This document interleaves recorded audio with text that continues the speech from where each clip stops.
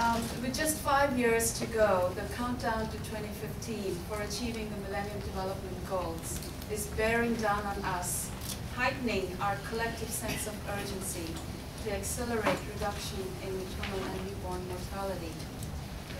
Slide, please. Just keep clicking. I want to pull. Okay, right, thanks.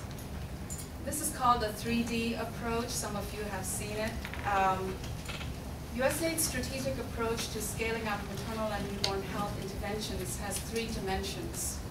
First, we focus on rapidly scaling up selected high-impact, evidence-based interventions within existing system capacity at all levels of the health system.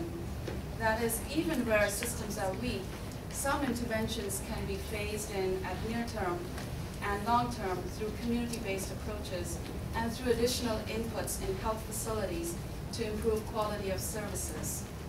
And so you can see that I've numbered that as the front of that cube is the first dimension. The second dimension, we strengthen health systems for increased expansion and sustainability of services. And the third dimension, we address social, behavioral, and environmental determinants that influence the utilization of health services linking with non-health programs such as girls' education, women's literacy, economic empowerment, water and sanitation, etc., that affect health outcomes. What does this have to do with technology?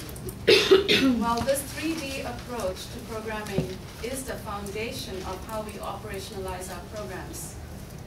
Technologies will remain technologies until they're transformed into effective, life-saving interventions through programs that make it available at large scale and that address systems issues as well as social and behavioral issues.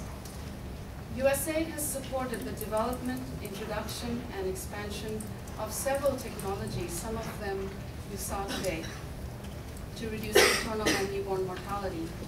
These include the development of UNIJACT as a simple delivery mechanism to expand community-based access to newborn infection management and to postpartum hemorrhage. We have supported operations research to test the feasibility of community-based distribution of misoprostol to prevent postpartum hemorrhage, clean delivery kits to reduce maternal and newborn infections, chlorhexidine to reduce newborn infections, and we're currently looking at the use of cell phone technology to improve maternal and newborn care. To scale up any of these, we ask ourselves many questions. Will this technology reduce mortality? Are there global and national recommendations and policies that will facilitate or impede the introduction and expansion of this technology? How will governments procure the technology? Will it be available in the public sector or in the private sector? Are new skills required among health providers to use this new technology? Are new behaviors required among users? Who's going to pay for the introduction and expansion of the technology? Would it be the government? Would it be donors or users? How would we know when we have succeeded or failed in scaling up this technology? What is the national rollout plan?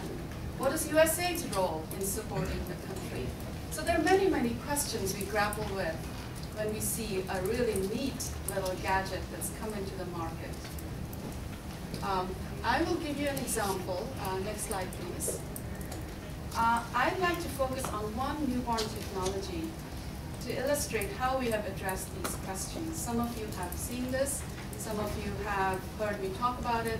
Some of you are part of it. And in fact, Administrator Raj Shah had mentioned this particular activity, this initiative, recently at his speech at CSIS. And he just mentioned it very briefly, but I want to talk a little more about it as an example of how we deal with these questions.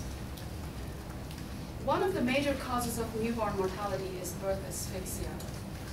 About 10 million babies need resuscitation, and only about 12% in Africa, 12% of newborns who need resuscitation actually receive it. So we know that this is a life-saving intervention but really not available. And there is evidence that resuscitation reduces newborn mortality by about 35% and possibly even more. But unlike life-saving interventions such as breastfeeding and clean cord care that require primarily behavior change among family members, scaling up newborn resuscitation is more challenging because it requires provider skills, it requires appropriate equipment, and system strengthening. Challenged by this, we searched for a feasible and effective approach to scale up newborn resuscitation, and we found the answer. Within USAID, we found the answer in an approach called the Global Development Alliance. It's basically a public-private sector, public-private partnership approach, but elevated to a global level.